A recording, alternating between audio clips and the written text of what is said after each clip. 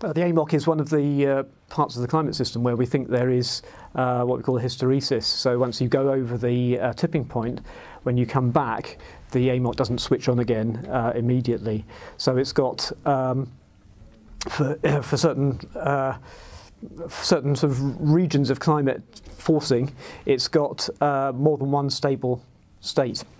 So that makes it particularly important. So when we're thinking, for example, of overshoot scenarios where greenhouse gases maybe go up and then come down towards a stabilisation target, it's important to understand whether you're likely to go over one of those thresholds, because if once you've passed it, you may not be able to come back.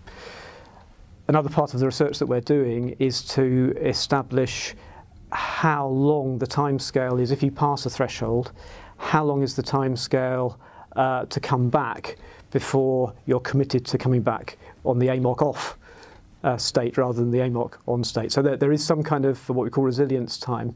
After you've passed the threshold, if you come back quickly enough, it will come back to the kind of current day strong AMOC state. But if you go past that resilience time, you'll come back on the off state.